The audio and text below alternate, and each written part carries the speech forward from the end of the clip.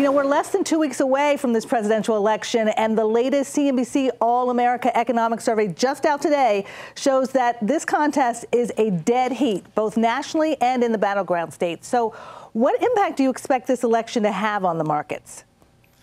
Well, absolutely, Sharon, and it's certainly a nail biter, and I think it is going to come down to just a handful of states, similar to the 2020 election as well. So we encourage everyone to definitely get out there and vote. From an investor's perspective, this is likely to cause a little bit of choppiness in markets leading up to, and perhaps if we have a couple of runoffs that we don't have a definitive outcome on Wednesday morning, maybe it lasts till the weekend, we're probably going to see a bit of choppiness in markets, just given that air of uncertainty.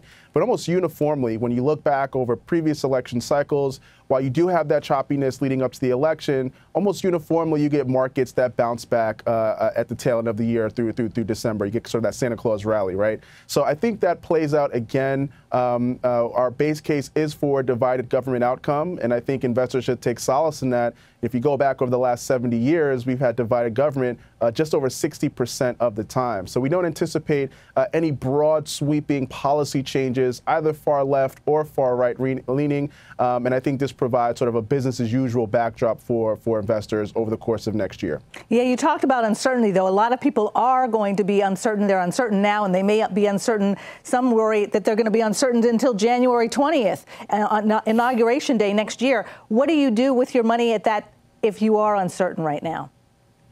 I think you stay the course, right? One of the things that we've identified is obviously in the short term, elections provide that uncertainty. They could lead to a bit of choppiness in markets, but markets are resilient. And we have this backdrop where you've got monetary policy that is moving away from a very restrictive stance to a less restrictive stance, and a Federal Reserve that is easing up on interest rates. That tends to be a very, very good backdrop. We've got corporate earnings. Over the next couple of days, we're going to get a large share of the S&P 500s that are going to be reporting.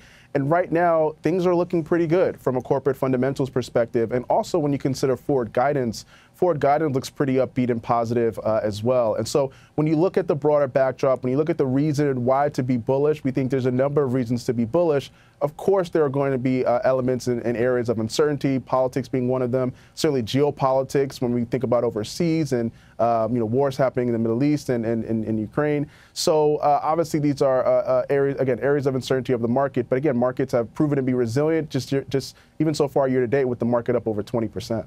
Absolutely. Another factor that a lot of folks are watching are interest rates. And the day after the election, the Fed is actually going to hold a meeting to determine interest rate policy. Are you expecting another rate cut? And what's your forecast for the Fed for next year as well? Are we going to see a continuation of rate cuts?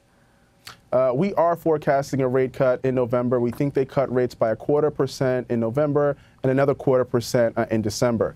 Now, they've also signaled that they have a desire or willingness to cut rates by another full percentage points over the course of 2025. Now, obviously, any estimate that far out is a healthy degree of uncertainty there. It really will depend on how inflation develops, how labor markets develop as well over the tail end of this year and over the course of next year.